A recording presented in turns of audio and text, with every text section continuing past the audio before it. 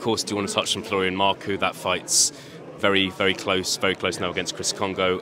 Not sure if you're a gambling man, Adam, but the bookies have it pretty much even. Florian Marku's the very slight favourite. Just thoughts on that? Yeah, look, it's a good fight. It's a good trade fight. I think the trade know how good Chris Kongo is.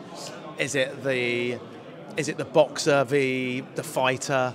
You know, no one can really question Florian Marku's heart or chin. They all think Kongo's the better boxer. It's intriguing. Great card at the O2, Wardley Clark. So I'm really looking forward to that one. Fantastic. I'm really intrigued in how many tickets Florian Marku's going to sell. Obviously, we're in the O2, massive arena. Anything you can give us? Any idea on how many tickets? Yeah, look, I'll tell you this.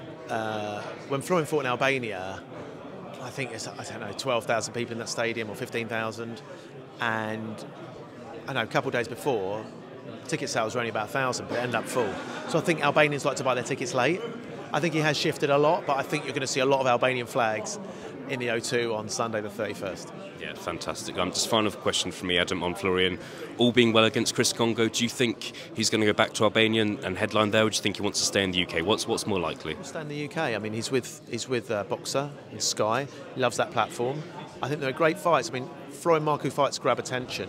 And they're great fights for Florian around 147. We almost made the Josh Taylor fight, believe it or not, at 147. That's a great fight for Florian. We never got to make it, and Josh is obviously in a massive fight of his own.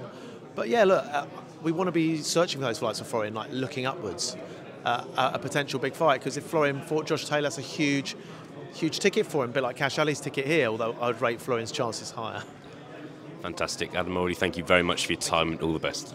Thank you.